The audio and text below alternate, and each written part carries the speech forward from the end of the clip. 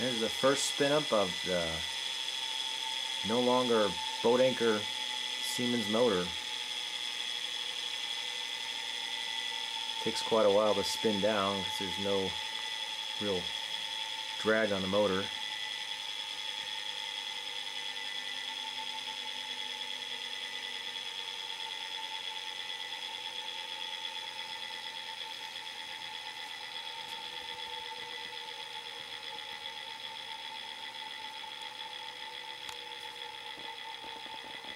So you have the DMOC mounted on top of the motor much the same way it would be in the car.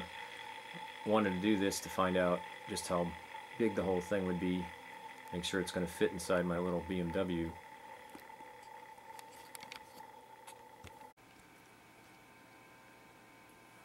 Shows the mounting of the DMOC on top of the motor, just like it does in the Transit Connect.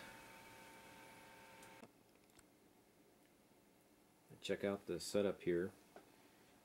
It's the RS-232 connection for running the CC shell. I have a ODB2 connector this came off of, maybe for future use. Here's the Macchina with the Ethernet board attached to it, and that's got the CAN bus connection going out, and a JLD meter to watch the batteries, and just a 12-volt power supply, bench supply. And to run the programs, very simple. Just put it in standby, and then enable, and then drive, and start the ramp. And you see the RPMs.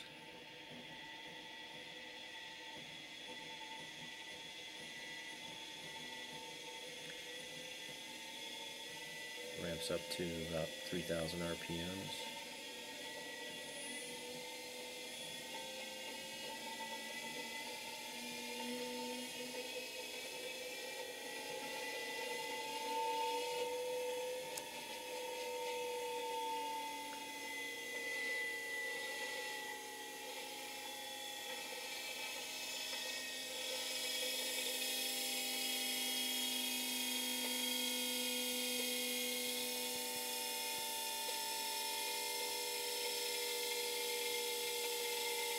Very noisy, probably without any load on it.